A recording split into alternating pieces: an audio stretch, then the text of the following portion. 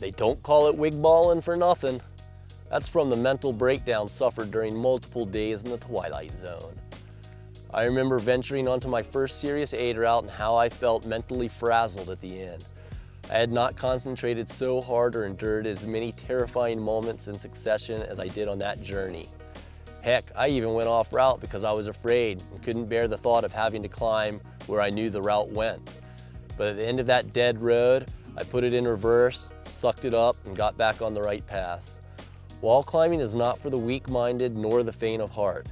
Fortunately, there are walls of all sizes and difficulties, where the level of commitment and technical expertise you might have can be applied appropriately.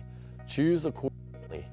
Back in the day, we used to work through the grades and advance to the next level, only after we felt competent of our experience at the previous level. It took years to gain that experience, but you know what? Every wall I ventured onto afterward was a little harder, a little bigger, and a little scarier. Would you jump into the deep end of a pool if you didn't know how to swim? I hope not. Without a solid foundation, you will find yourself gasping for air in the deep end, looking for a way out of the situation you have put yourself in.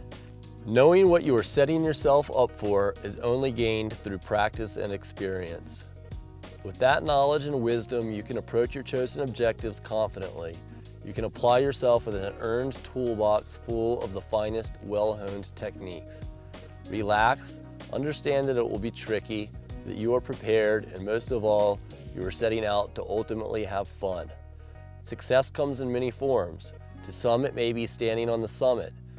To others, it may be simply completing a pitch in a timely manner.